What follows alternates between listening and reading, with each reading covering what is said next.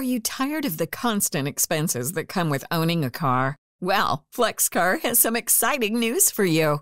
Say hello to the alternative to car ownership that saves you 10 to 20% every month compared to owning. Just one monthly payment that fits your budget and includes mileage, insurance, and routine maintenance. FlexCar offers you the flexibility to customize your plan to meet your individual needs. Whether you're a grad student at UNCC, a commuter working uptown, or someone who loves to explore Myers Park and NOTA frequently, FlexCar has the right plan for you. And the best part, you can swap or change your plan anytime you want. It's a truly hassle-free experience that puts you in control. Sign up today at flexcar.com and use code FLEX100 to get 100 free miles off your first ride with FlexCar. Own the road, not the car, with FlexCar. Imagine backyard barbecues and roasting marshmallows around your fire pit. A home is where you make memories that last a lifetime. Presenting Eastwood Homes, one of the Southeast's top builders of new homes for 45 years. Named 2023 Builder of the Year. And Eastwood Homes proudly donates a portion of every home sale in Charlotte to Levine Children's Hospital. Learn more at eastwoodhomes.com. That's eastwoodhomes.com. Eastwood Homes, built with care. The need for foster parents locally in North Carolina and all over the country has been unmet for years. Thompson Child and Family focuses transforming lives through early childhood, family stability, and mental health services. No matter the situation of a child, you can come to Thompson for the training you need to serve them. Discover how you can be a foster parent and make a difference in a child's life. Go to thompsoncff.org or call 704-536-0375. Hi, listeners. Welcome back. I'm Nedra Glover-Tawwab, and you need to hear this.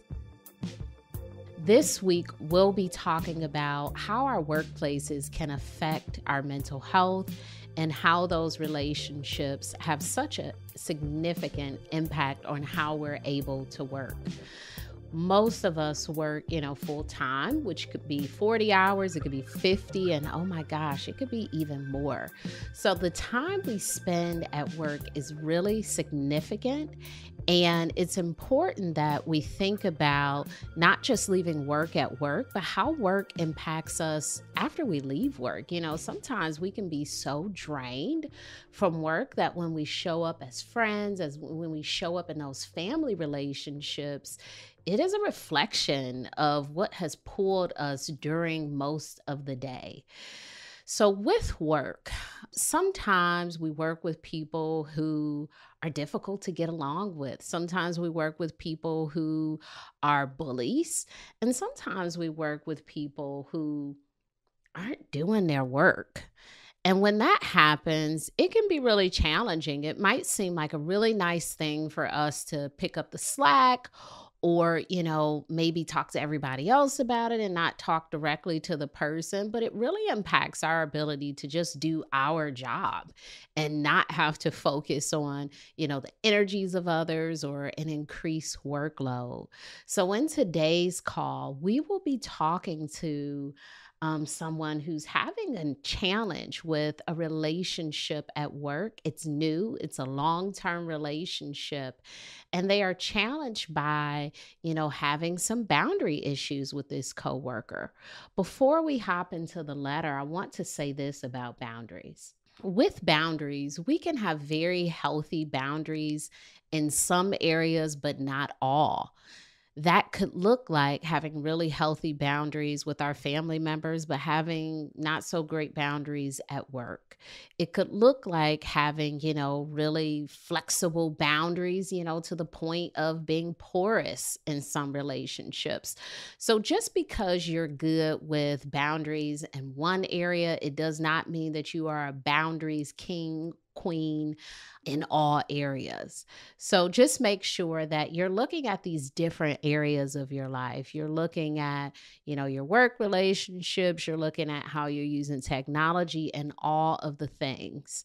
and pull some energy. Sometimes we can be really hard on ourselves. I hear people sometimes say, I'm terrible at boundaries, but they're really looking over those areas where they do a great job with boundaries. So if you have, maybe an area or two where you do a really good job with boundaries, pull some energy from those areas. You can do it. It's already in you. Pull some of that energy into these other spaces. So, in this call, we'll be talking about work boundaries. So, if you have really good boundaries with friends, pull some of that energy and increase or enhance those boundaries with work. Let's get into today's call. Hi, Nedra. It's Kelly from Las Vegas, and I'm having difficulty, I guess, with boundaries. I have a very large choir program. I'm a public school teacher, and I've had an assistant who's worked with me for the past 15 years who is someone who used to be quite helpful to me, but she has become less helpful as we have turned more towards technology. So everything is on the computer now, and she is not technologically savvy. And I think she's a little timid around technology because she's elderly. And I mean, I don't want to make a blanket statement about the elderly, but she's in her 70s, and this is a little bit out of her wheelhouse. And when I've tried to teach her, she forgets a lot. And sometimes I feel like she doesn't want to learn, if that makes any sense. But again, it could be because of her age. So it's gotten to the point where I do absolutely everything now that she used to do. The only thing that she really does for me now is hem dresses. And if the kids need to go to the restroom, she'll write a bathroom pass or a nurse's pass. But that's literally all I can have her do for me all day long. Now, I wouldn't mind it. I've been teaching long enough that I can handle the work myself. I'm not as overwhelmed as I would have been maybe had I been younger, but she's also really been somebody that's never had a filter. She's never had a filter. But either as she's gotten older, the filter is even, there's less filtration in that filter, or I'm getting older and more sensitive, or the combination of the two. The first thing I thought of when listening to this is, what is the job description of a teacher assistant? When you talk about hemming dresses being her best skill, unless you all are preparing for a play, that is not a job skill. So for the past 15 years, what has this person been doing? It sounds like this has recently become a bigger problem. But what was she doing year 1 through 10? And I understand that technology is advancing and many things are now online, but are there other things that are perhaps being overlooked, or have those things been eliminated? Also, I would wonder, why does the school system see the need to have her in this role if she's not fulfilling any duties? So this sounds like a situation that could be above you. I want to address the issues around having a long-term problem with someone for 15 years. You haven't spoke up about, some of the personality differences, some of the comments that have been made. And once you sit with something for 15 years, yes, that 15th year on day 7, it's going to be so annoying. It's going to get on your nerves. So we can't go back in the past and do anything here, but anyone listening, if you have an issue with someone, speak up right away. Speak up soon after. Please speak up within the first year. We don't want problems to get to year 15, because this is what happens. We get to a point where we're so frustrated. We can't see anything that's going well in the relationship. We see no benefits because the issue has been going on for so long.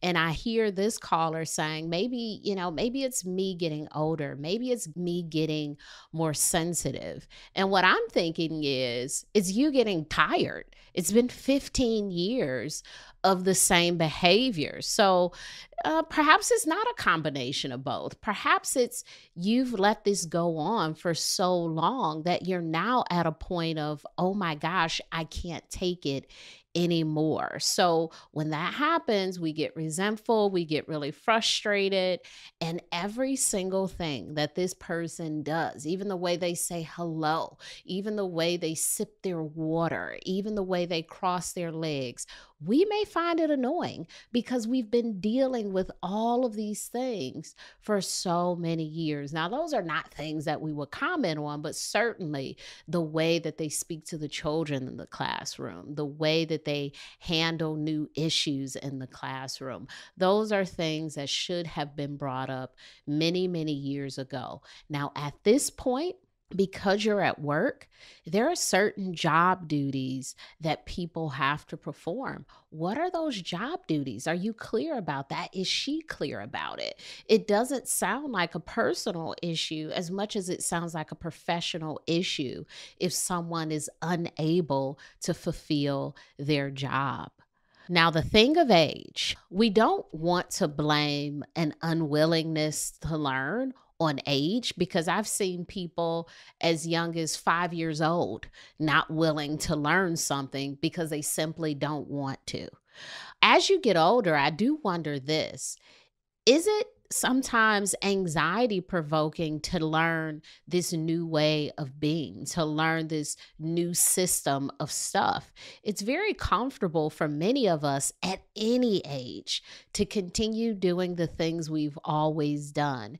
And many of us are resistant to changes. If you talk to, maybe your friends about an electric car, you're going to have some friends who say, I would never get one. That's too futuristic. I'll always have gas.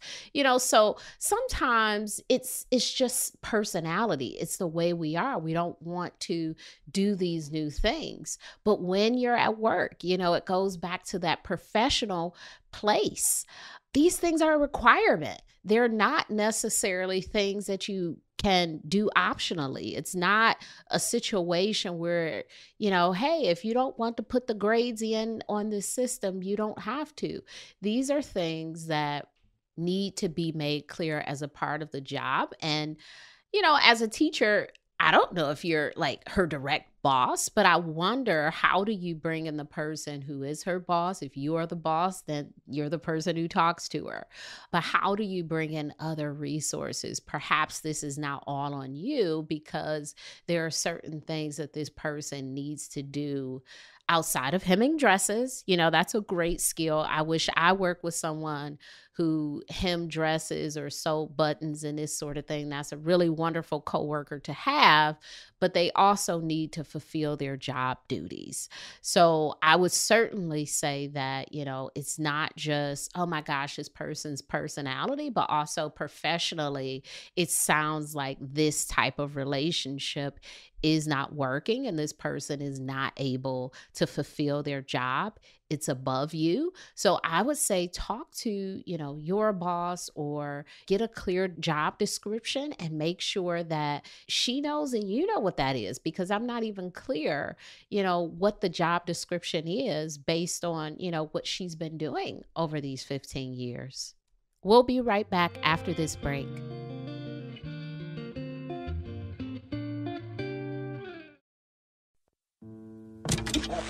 Protesters and supporters alike are lined up outside the United States Supreme Court this afternoon as a decision in the most hotly debated case in years is set to be delivered.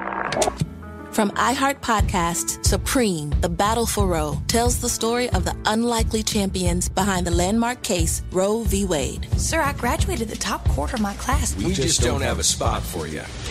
Starring Maya Hawke as 26-year-old lead attorney Sarah Weddington. We're challenging the Texas abortion laws in federal court. And Academy Award nominee William H. Macy as Supreme Court Justice Harry Blackmun. My chief qualification being I'm uncontroversial. You know how we both ended up on the Supreme Court? Politics? Damn right. This may be the longest of shots, but it's also the last chance for a lot of women. Time is not the most important factor. Getting it right is. I'm trying to get you to stand for something, man. Now go to it. Listen to Supreme, The Battle for Roe on the iHeartRadio app, Apple Podcasts, or wherever you get your podcasts.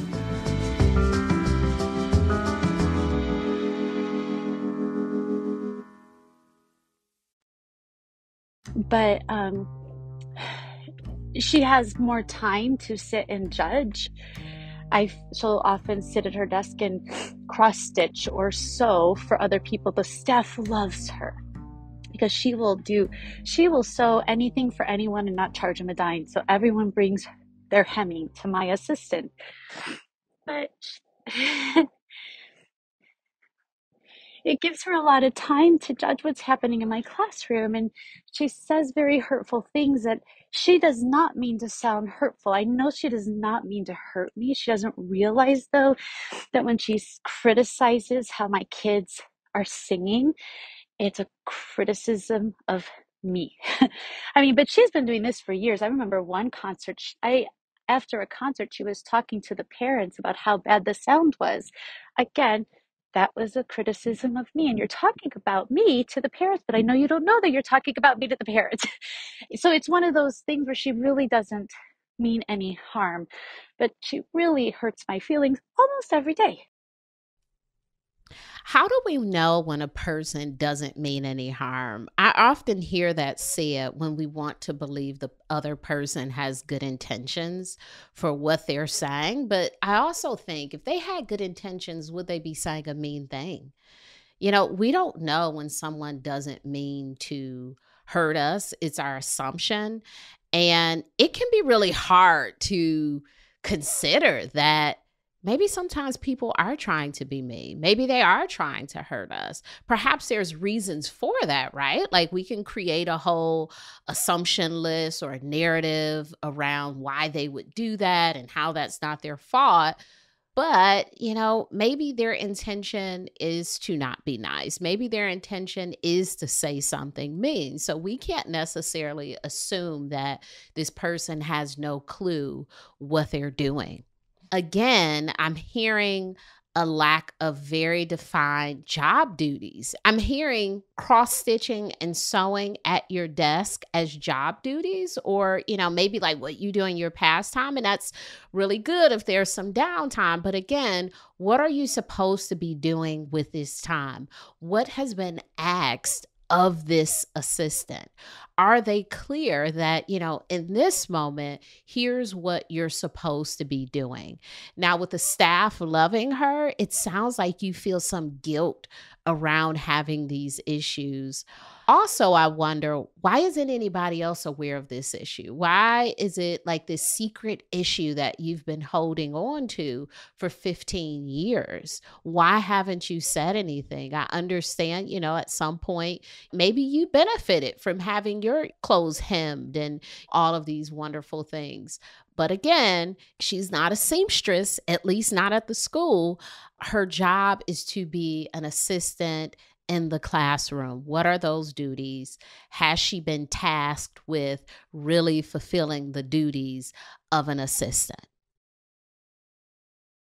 Because even if she's not saying anything, she's cringing or making a face or just judging. And I can't take it anymore.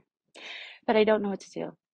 It's become so upsetting to me that I don't say anything. Like I won't say it. I used to be able to say, wow, that was so great. I'm so proud of him. And she would point out something negative a lot.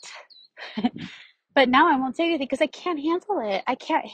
I've been trying for the last couple of years to focus on the positive because teaching post-COVID has been very difficult. I think any teacher across the world would say teaching has been extremely difficult since coming back from COVID. The kids are behind. We have a lot of catching up to do. And I need to focus on the wins, not on the things that are going wrong. But so having someone there who's not on that same team with me is hard. I don't know what to do.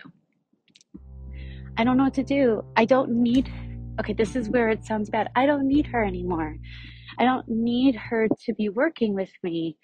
And I guess if she was not so free with her opinions, I would be able to have her sit there and sew. I wouldn't care if she doesn't cause any harm. But it's hurtful to me, and I'm trying to stay positive, and it's hard to when I've got someone there saying negative things, and I can't help but to then dwell on it, even though I know she's not qualified to say it. She doesn't have a teaching degree. She doesn't have a music degree. She doesn't even sing, but I still take it to heart. I don't know how not to. I hear a few things here. It sounds like you're trying to convince yourself that she's not causing any harm. But then I hear you saying, but it's hurtful to me. I don't know what to do. I don't know what to do. I don't need her to be with me. So she is causing harm. If you could just sit with that for a minute, that working with this person makes your job very difficult, period. That can be really hard to accept. And I hear you like teetering on acceptance, but then backing away that she's not doing anything wrong. It's just, I'm trying to stay positive. Trying to stay positive in a negative environment is a lot of work of pretending. Is it even possible to be positive in an environment where someone is making it uncomfortable, where someone is saying things that really get in the way of you doing your work? I don't think so. And again, I think this is something that has been happening. It's been brewing, perhaps because of the history that is there. It's feeling like it's getting worse, but it's probably the same. And there was some part of you for many years who, made excuses for it, who had more empathy towards it. And it sounds like you're running out of that empathetic muscle. Like you're like, oh, okay, I'm tired. It's been too much. And you have that right. But I also want you to acknowledge that this is hurting you. Please stop pretending to be unbothered. Please stop pretending that it's not really a big deal, because this whole call is about how big of a deal it is. You want to teach kids. You want to be able to show up as, the light in the classroom. And it sounds like this person is really getting in the way of that. If she's not saying things, she's making facial expressions. If she's not making facial expressions, she's making noises and all of these things that really impact your ability to do your job.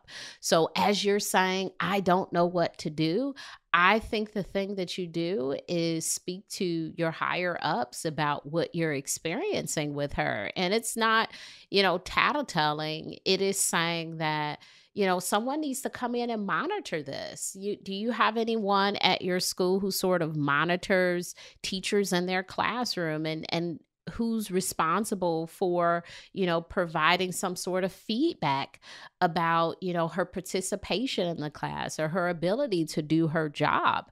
I would say just, hey, we're having some issues in the classroom. Can we have someone come observe us? If they notice that most of the day she's, cross-stitching and hemming, I don't know if that person would let that go. So that's something that you can do. You can also say something when these things are happening and not just let it go. And I know it sounds maybe a little petty to kind of point out, oh my gosh, did you just say, just say, what the person said to you. You don't have to put your own words together. You could just say, did you say that kid was singing too loud? And if they say, yeah, I said that, how do you think that made them feel? Or, oh, that wasn't, maybe they feel a way about that. These are kids and we want to be gentle around how we speak about them singing or, maybe missing a note or not doing something to the best of their ability. Speaking to her about what you're observing could be really helpful. But all in all, this sounds like this person isn't doing a job of a teacher's assistant in the choir classroom. So I would wonder, why you're trying to protect her. Because I hear a lot of protection in what you're saying about she doesn't mean it. She's not a bad person. You're trying to stay positive.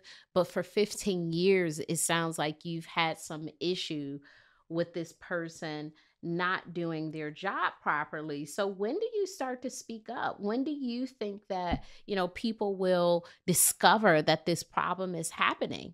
I don't know if that'll happen. I don't know if there will be an instance where you wake up tomorrow and other people have said, oh my gosh, she's in your classroom sewing. They love it. If I worked with you, I would love it. I'm actually looking at this letter and thinking, oh my gosh, I really need to, dig into some of my coworkers and see if they can help me with some hemming needs that I have. I think people would like that. They do have this need for connection. It sounds like she is nice in some ways, but that has nothing to do with a job. And so if you think about what the job is she doing her job? That is the question we're answering. Is she doing her job? This is not an age issue. This is an issue for all ages. Is the person doing their job? We'll continue after this break.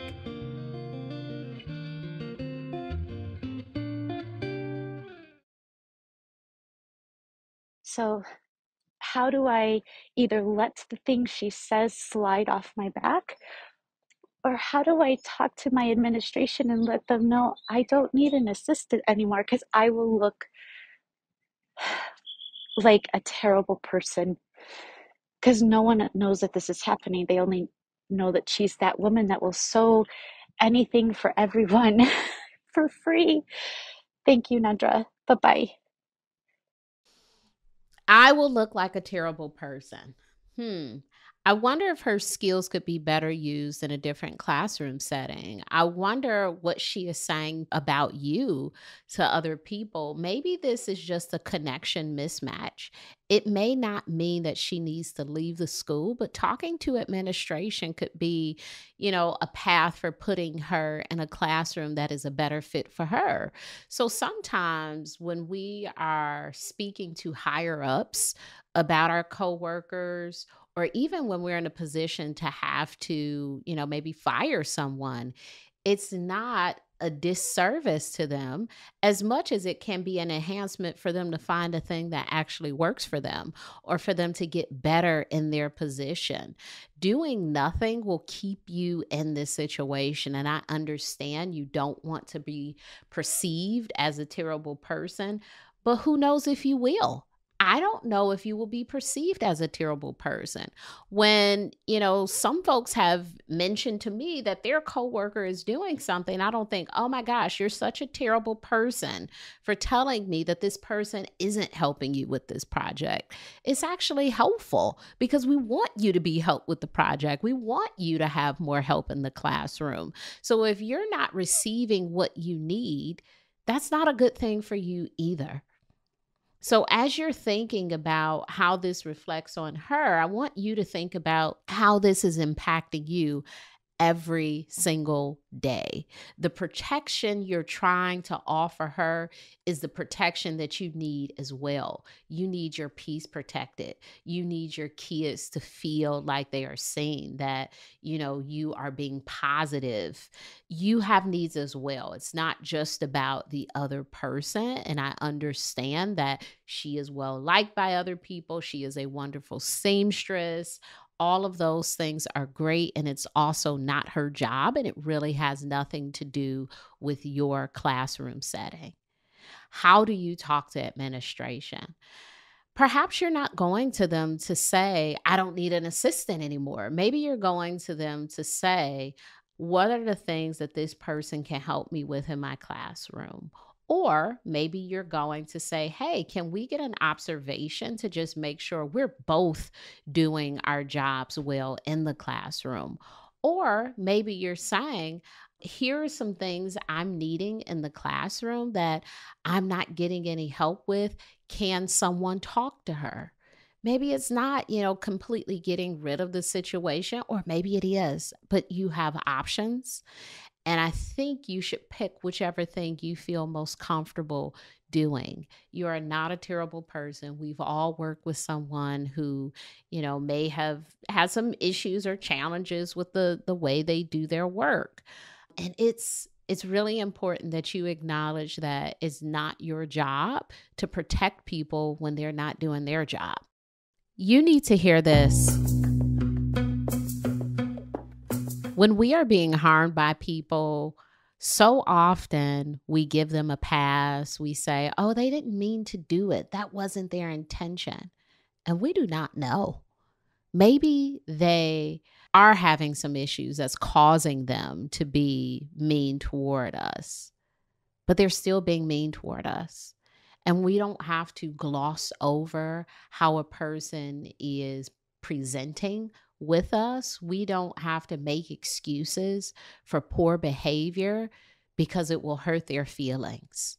When we are being mistreated, it is not healthy for us to collude with the person who is mistreating us and to make excuses for them. We really have to examine our feelings and be honest about how people are treating us in these relationships. Without that, we'll stay in the excuse cycle. We'll stay in the enabling cycle. We will stay in the pattern of being mistreated because we feel like they're not doing it on purpose. We feel like, maybe it's an accident. They don't even know what they're saying. But if they said it once and then they said it twice, they're clear about what they're saying. If they did it once and they did it twice, it's not unintentional. Sometimes people are mean. Sometimes people are hurting you. And you know what really helps? Telling them, letting them know that that's not okay. Please don't say that to me. Oh, the other day when you said this, I just thought, oh, does she know how that may have come off when she said something like that?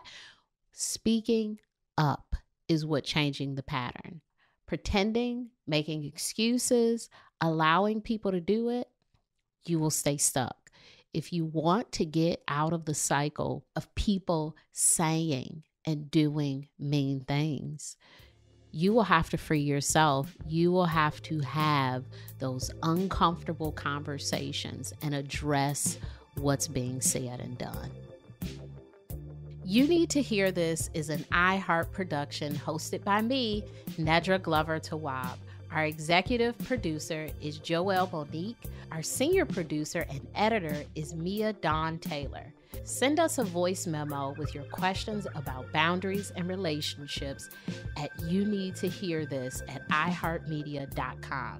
Please be sure to rate our show wherever you listen to it and share this episode with someone who needs to hear this. Talk to you next time.